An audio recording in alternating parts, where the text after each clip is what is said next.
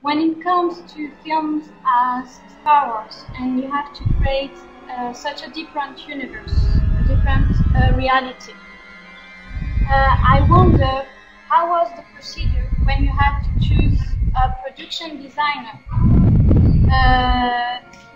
who could put on film what Lucas had in mind. We needed to find a designer who was good at